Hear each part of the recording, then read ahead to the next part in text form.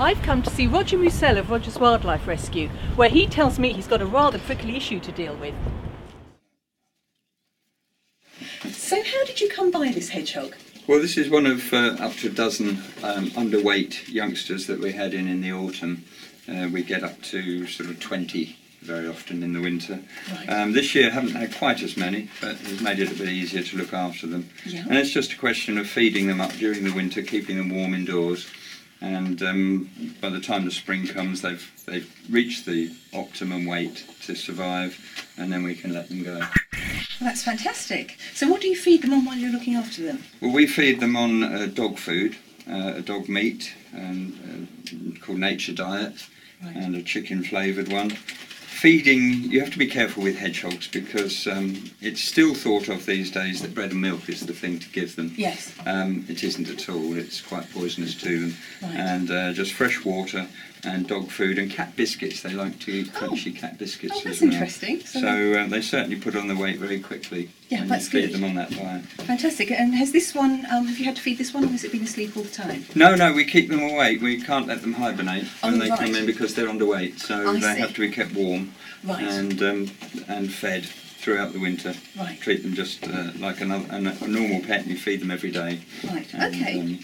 And clean them out every day. So. And yes, I should imagine it must take up a lot of time. They're quite dirty creatures. And I know hedgehogs have been in quite steep decline. Yeah, over- massive decline. Yes. Is there, why do you think that is? It's probably down to pesticides and the use of pesticides in gardens. I don't know why people want to waste money on pesticides, to be honest, because they're quite expensive. And if people want to help hedgehogs in the future, what can they do in their gardens to help them? Well, leave a wild area, and you could put in a hedgehog box, which they do take up quite readily.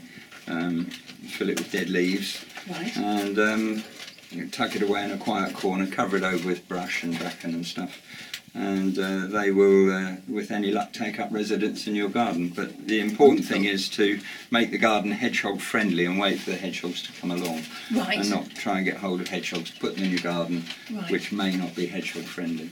Right, I see. Is there anything else that people can do in their gardens to help? Well, we're talking about pesticides and things. The absolute no-no in the garden is slug pellets. Right.